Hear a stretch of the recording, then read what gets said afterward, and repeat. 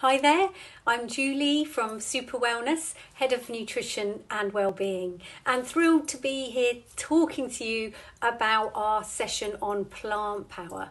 And that's because I'm a huge advocate for increasing the amount of plant foods in our diet. You only need to ask my kids about that and they will definitely verify things like stir fries, dals, veggie chilies, ribollatas, soups. These are regular features in our house.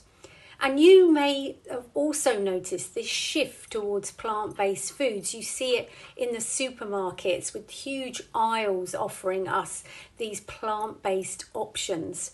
Better for our health and the environment. And indeed, we do look into the issue of sustainability in our topic, eco-friendly eating.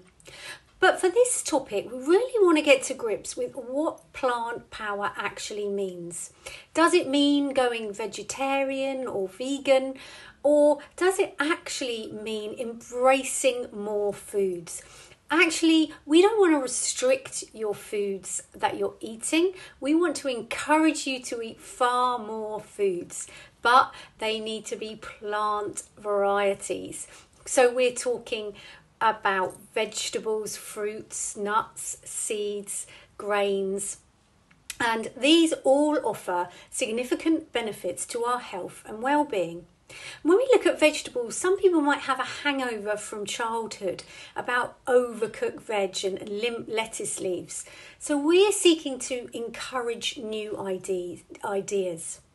We're going to highlight the wide variety of ways we can incorporate fruit and vegetables into our diets and how they can be tasty and exciting as well as nutrition.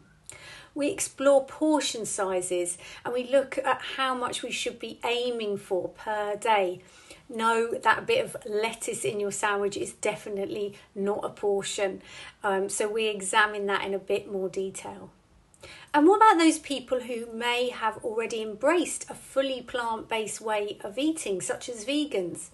Well, we look at key nutrients that might be missing from that kind of diet and how to obtain good levels via careful meal planning or supplementation.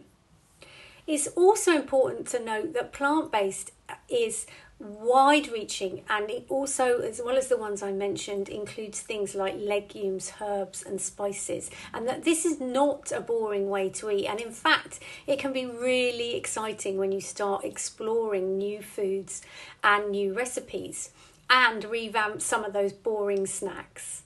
So I'm off to make lunch. Does beetroot and lentil salad sound good?